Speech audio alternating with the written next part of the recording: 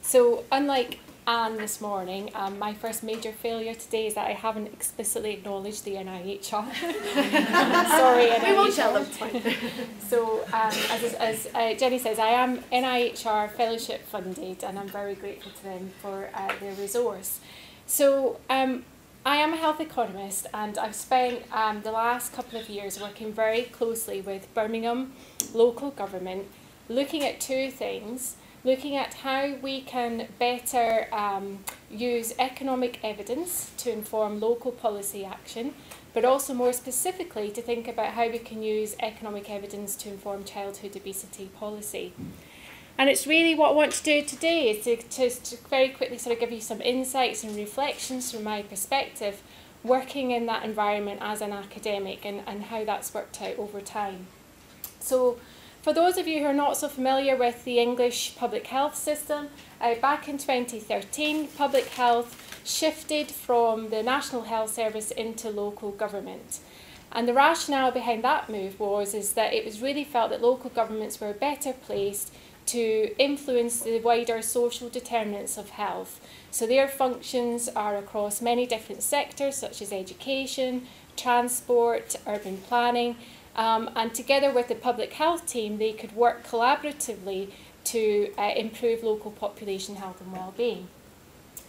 So it is very much moving away from thinking about the value of the public health pound towards thinking about the value of the public pound more specifically. So what's health economics? So I'm aware that not everyone in the room is a health economist, so very briefly, a large component of health economics is economic evaluation. And all that really means is that we're looking at more than one course of action and thinking about the costs offset against the benefits that you get from that particular course of action. So we're normally working in worlds of limited resources, so by choosing to spend the money in one particular way, you no longer have that money to spend on another way. And so therefore, with health economics, we're always trying to minimise what we call that opportunity cost. But the conventional way in which we normally apply health economics is that we take a health-related perspective. So normally our costs are health-related, and the outcomes that we focus on are health-related. But in public health and obesity more specifically, you can see that many interventions have costs which fall outside the healthcare sector. And by improving or by preventing obesity, that can have benefits which are well beyond just health-related benefits and are much broader well-being benefits. And furthermore, in economic evaluation, we're focused on efficiency. So what that means is we're trying to maximise output per unit of currency spent. But actually in public health, the criteria or the decision-making criteria can be something quite different. And it can be about addressing equity and minimising inequalities across our population, which requires a completely different economic evaluation approach. So with that in mind, my fellowship was thinking about, well, how useful is the economic evidence that's been published in rafts of literature? How much of that's actually filtering down to influence local public health decision-making?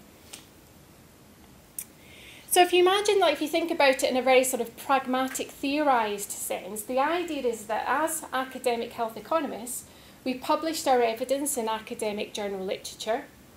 We know that some of that gets put down into national decision-making bodies, such as the National Institute for Health and Care Excellence, so they review all this evidence. And as a result of that review, economics is one part of that, they will produce some nice recommendations. And then the thinking is that then filters down into local public health policy or local obesity policy, which then leads to action.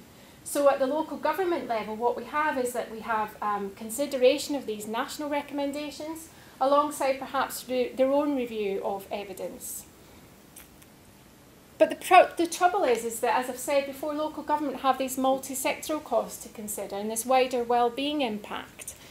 And normally in our academic literature, we focus just on health-related costs and health-related benefits, and therefore we have this really big disconnect between what's being published in the academic literature and what's actually needed on the ground in terms of the evidence that they're looking for.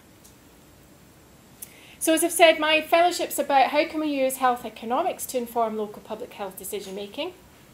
But actually, what I now know is that really what we should be thinking about to start off with is how are decision makers influenced. Before we even start to consider how we can impact on that process, we need to have a much better understanding of how are decision makers influenced by the evidence and by processes out there. So to start off, a central feature of my fellowship is that I'm co-located between the two institutions, and I see this as ultimately vital to how we operationalise the fellowship. So what that means is that I spend at least one day a fortnight, if not one day a week, sitting and being physically positioned in the local government offices. And to start off, I was very aware that I was almost like this sort of very strange being in that organisation. So I was an academic within a local government setting. And therefore, I needed to really understand how things worked in this organisation. So to begin with, what I did was I just observed behaviour. And I looked and I asked my colleagues to say to me, well, what would be the key meetings that you think would be a good meeting for me to observe, to understand how decisions were taking place and how evidence was being used and how decision makers were interacting with one another. And this was, as the slide says, to really understand the landscape for decision making. And then as a result of that, I came up with an interview schedule where I wanted to go much deeper and ask the stakeholders or the decision makers themselves in a one-to-one interview about what were their views about how they used evidence to set priorities and to spend their money, and then more specifically how they used health economic evidence to enable them to do that, and then whether they had any suggestions for methods as to how health economics should be better done from an academic perspective. So what did they want to see from us in terms of what was being churned out of the academic literature? So just to give you some brief insights into what I found from those interviews. So there was this real motivation to use economic evidence. So there was a real drive there within the government. They wanted to be using economic evidence. But there was this real problems with scaling up. So the amount of times that I heard from these decision makers where they seemed this real sense of frustration, where they said that they had seen interventions which had very good cost effectiveness results reported in the literature, but then when it came to applying them in practice and trying to scale them up, they just weren't seeing the results. So there was this real issue about implementation and how that wasn't being captured in the literature that they were reviewing to start with. So as I say, this notion of implementation, where it says that there's not one size does not fit all. So a city like Birmingham, we have 1 million people. It's a super diverse city. We have pockets of real deprivation and pockets of affluence. We have lots of ethnic minorities across our cities. So we need to think about how we implement services in a way that takes account of the local infrastructure to support that implementation. In terms of their suggestions for methods, so this is my intention to feed this back to my academic colleagues to say we need to be doing public health economic evaluations really differently. We need to be considering outcomes beyond health-related outcomes. So outcomes such as the quality adjusted life year, which is commonly used within economic evaluation, doesn't resonate within local government. They're not interested in qualities. That's not where their priorities lie. Their priorities are a much broader well-being outcomes, productivity outcomes, and that's what we need to be thinking about. The manner in which we're publishing our results needs to be done differently. So quite often you get this sort of one composite cost per quality result that's produced. That's not what they want to know. What they want to know is how are the costs distributed across different sectors, and how are the benefits distributed across sectors. And what that will do is that will aid up joined up working within the organisation. Because in local governments, they still work in budget silos. So the transport department don't talk to the education department, and they're all holding and protecting their own budgets. So as the health economists, we can come in and say, look, we can show you how this intervention will impact costs in your budget, but the benefits will be felt over there. But actually, overall, that will improve population health. So the process of doing the research and how you present that can really facilitate joined-up working within local government. And then that's lastly, sort of this notion of taking away the emphasis from effectiveness towards focusing on equity and taking account of the distribution of benefits across the population. So I'm just conscious of time. So the main suggestions were the broadening of frameworks, looking at non-health outcomes, and I've given some examples here of the sorts of outcome metrics that were mentioned, thinking about generalisability to local settings and context, but also thinking about accessibility. How accessible are the economic evaluation results to the people who are trying to use them? But the other sort of insight I wanted to say is that from observing these meetings and from working and talking to these decision makers, it sort of resonates a lot with what's been said this morning, is that the decision-making process is a really complex one. And as academics, we need to understand that our evidence is only one part of this very complex jigsaw. So the decisions within a local government setting are hugely influenced by the political context. They're hugely influenced by how they perceive the public will react to a decision. The other source of evidence, which I've seen as being really, really influential, is this notion of internal conversations with trusted colleagues. So thinking about who else has experience of working within this area, and I'll go and have a chat to them. And that's been treated as a source of evidence. Reactions in the media, how the service providers will respond to the decisions, how it will impact their national performance indicators, how it will impact budgets, and then finally, the academic evidence. So you can see that it's just one part of this really complex process.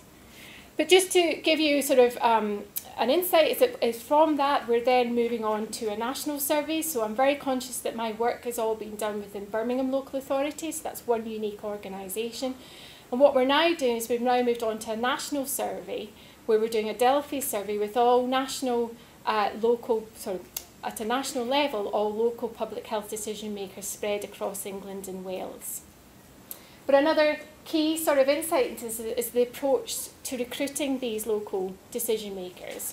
And this is probably known from my academic colleagues, in that instead of sending out a blanket email to a distribution list, what I've done is I've managed to identify various people from across the city, from across the country, who I know are working with public health decision makers, and contacted them and said, can you recommend anyone who you think would provide useful response to this survey and who would be willing to work with me?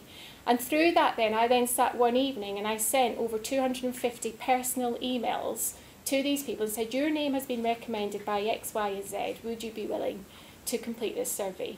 And we've had a 75% response rate, which is really high for a survey of that kind. So that just tells you something about just taking your time with contacting people. So moving just quickly on to childhood obesity. So in Birmingham, since we started measuring children in reception, which is age 4 to 5, when children enter into primary school, so since we started measuring them in reception and then again in year 6, Birmingham have been consistently above the national average in terms of childhood obesity. So this is a main area of concern for us as a city. So I'm really interested, I do lots of research within childhood obesity, so I wanted to see how I could help and support them in terms of how they're responding to this childhood obesity problem. So what I did was I asked one of my colleagues within the council if they could put me in touch with the people who are working within this stream. And they said, well, actually, we have got childhood obesity strategy group. And so at the very beginning, I just attended this meeting and I just observed. So again, I felt quite sort of almost like a foreigner in the room. Here's this sort of weird academic, what's she doing here? And so I just observed. But at the very beginning, I was really struck by how messy the decision-making process was. I had a really naive notion of how evidence was used before I started this fellowship, in the sense that I really thought, it was a group of decision makers around the table and they'd have the evidence in front of them and it would be methodically reviewed and there would be a clear criteria for how decisions were made, and it was nothing like that. It is messy. A lot of it's through conversation, and there's also this real sort of power. Power is a big thing. There's certain people with very loud voices, I call it decibel rationing, who manage to push things through. And I felt very daunted by the task. I really did. I really didn't know how I was going to marry the fellowship with this organisation. And I have never felt so academic in my life. I really haven't, that's to be honest with you. But then over time, and I emphasise over time, we started to make progress. And in the meetings, I tried really hard to make suggestions where I felt they might be useful. And it might not be suggestions that were directly linked to my fellowship, but I felt in order to nurture that relationship with the team who I was trying to work with, I had to be part of that team. I had to join in what they were trying to achieve. I had lots and lots of conversations. I listened very much to what they were telling me around what their priorities were and what their vision was as to what they were trying to do. And I really started to see a shift in the way I was thinking. And I really challenged these normative assumptions that I had before around how we should do research, in the sense that academics often, and this is no disservice, this is absolutely not to do with the people in this room, but a lot of academics sit in their academic offices and decide what the important research questions are. When actually we need to be getting out there, we need to be talking to the people whose decisions we're trying to influence and find out what their priorities are. What are they telling us are the important research questions? I continued to have conversations. You see there's a theme here running through my slides. And then all of a sudden there became an opportunity, and it was really just being in the right place at the right time, where they were thinking about implementing an intervention in Birmingham. It was a physical activity intervention within schools, and I thought, yes, something I could really get my teeth into. I could evaluate that, and I could do that really rigorously. And they thought, fantastic, let's evaluate. Whereas before they would have just implemented it and they wouldn't have properly evaluated it or methodically evaluated it.